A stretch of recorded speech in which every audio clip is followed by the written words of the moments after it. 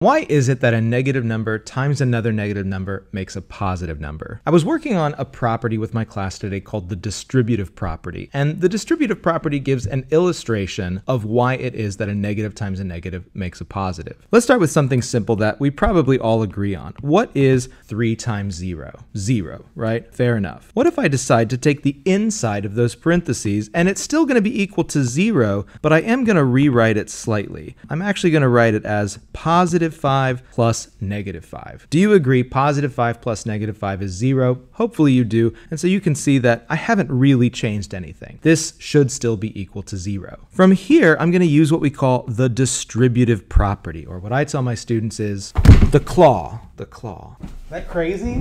The distributive property here says that we can actually perform the multiplication before we perform the addition. So this has to be the same thing as 3 times 5 plus 3 times negative 5. But again, the distributive property doesn't change any values, so this should still be equal to 0. 3 times 5, of course, we can go ahead and say is 15, and let's say we don't know what 3 times negative 5 is, but we do know that this sum is supposed to be 0. What plus 15 would make a 0 the additive inverse of 15? In other words, negative 15. And so it should be the case that these two quantities, 3 times negative 5 and negative 15 itself, are actually the same value. Now that we know that, let's consider a slightly different problem. Let's say that we want to multiply negative 5 times 0. What should the answer to that be? 0. But again, let's go ahead and take the inside of those parentheses, that 0, and let's rewrite that. This is now going to be negative 5 times 3 plus negative 3. Again, as long as you agree 3 plus negative 3 is 0, then you can see we haven't really changed anything. These two values are equal, and so everything still equals 0. Once again, we're going to use the distributive property and multiply that negative 5 onto the inside of those parentheses. So that's going to give us negative 5 times 3 plus negative 5 times negative 3. And again, since we haven't really changed anything, that whole thing should be equal to 0. Now, we just figured out a moment ago, here's our special box, that negative 5 times 3 is the same thing as negative 15. Multiplication is commutative, so we're allowed to flip that around. And so this must be negative 15 plus something, let's say we don't know what it is,